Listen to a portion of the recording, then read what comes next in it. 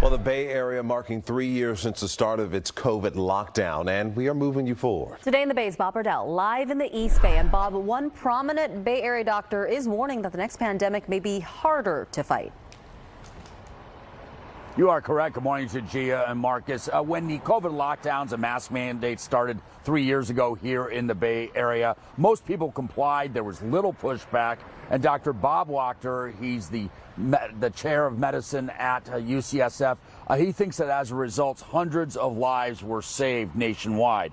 But he's worried that if there is another pandemic in, let's say, 5 to 10 years, there will be a lot of people who remember COVID, and they will push back on mandates and closures on day one, in his opinion. And more people will be killed unnecessarily as a result. 3 years into COVID, he thinks the time for mandates has passed, but points out that COVID is still here, currently at a moderate spread in our area. At UCSF, there's only about 20 to 25 patients with COVID in the hospital, much less than the 150 COVID patients that were treated a year ago. He also worries that people aren't getting good information about where to mask up. He still masks up on airplanes and crowded places. And he's concerned about misinformation about vaccines. Studies and research show that the shots are safe and effective.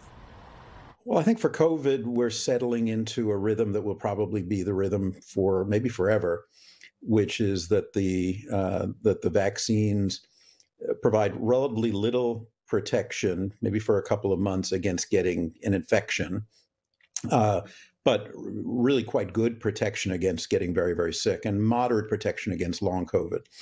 And so unless you're at super high risk, by which I mean you're probably over 75 or you have other medical comorbidities or immunosuppression, getting a yearly shot will probably be good enough.